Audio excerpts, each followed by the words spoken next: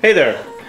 So I'm in the middle of a really large grow on my CubeX Duo. This is what I'm attempting to do.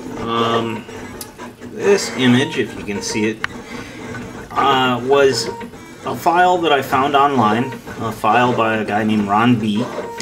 And this is what it looked like in Rhino, the 3D shape or form that I was trying to grow. It's based on a Mobius strip.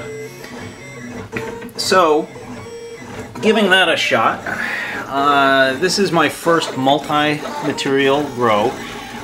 This happens to be using white for PLA supports with black